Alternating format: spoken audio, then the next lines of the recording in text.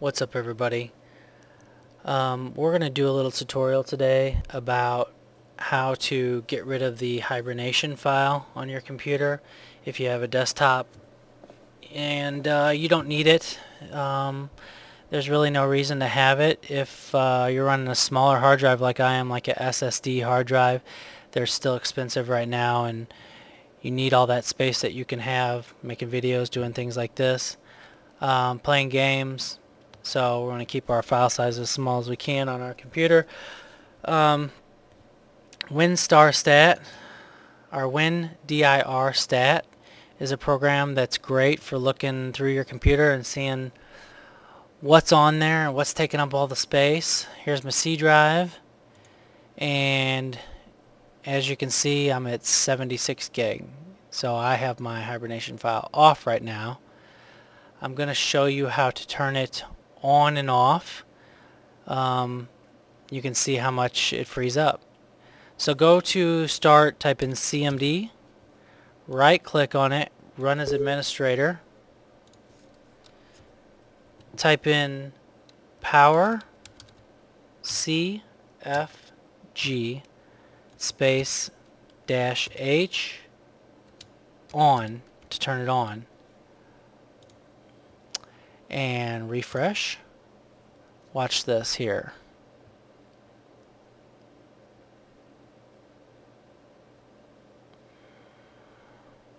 See this? Page file 16 gig, hibernation file 12 gig. No reason for it, don't need it. Took up 12 gig that fast. So all you do, powercfg H on, off.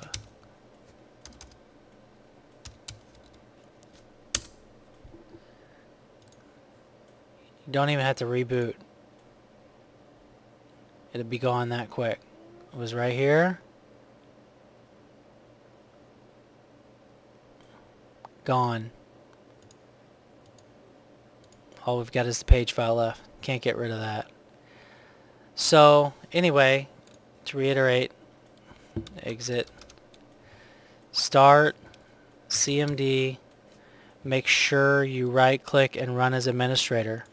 If you do not run as administrator, you cannot remove the file. CFG H off. That's how you do it. Turn it off. I'm not leaving mine on. So exit. It's gone. Everything else is up to you. This is a great program for finding stuff, though.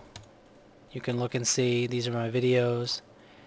This is Max Payne 3. It takes up a huge amount of space. More videos for Max Payne 3.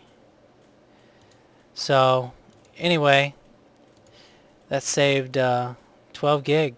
So that's about it for this video. Have any questions?